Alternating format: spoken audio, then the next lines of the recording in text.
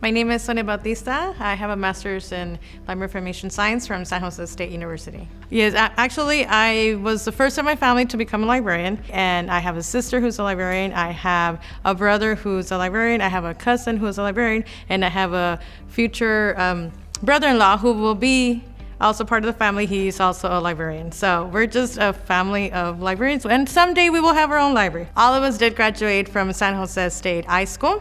My sister and I actually graduated the same year, and then following the rest of my family. So we're all the product of San Jose State. I am also the alumni liaison to the iSchool for the Reforma. Reforma is the national association that promotes services to the Latinos community. The iSchool worked for me because I was a full-time worker, so I was able to manage my classes along with going to work full-time. I work for the City of Commerce. I'm the senior librarian there. What I really like about my job is the community, the contact that I have every day with the community and helping out.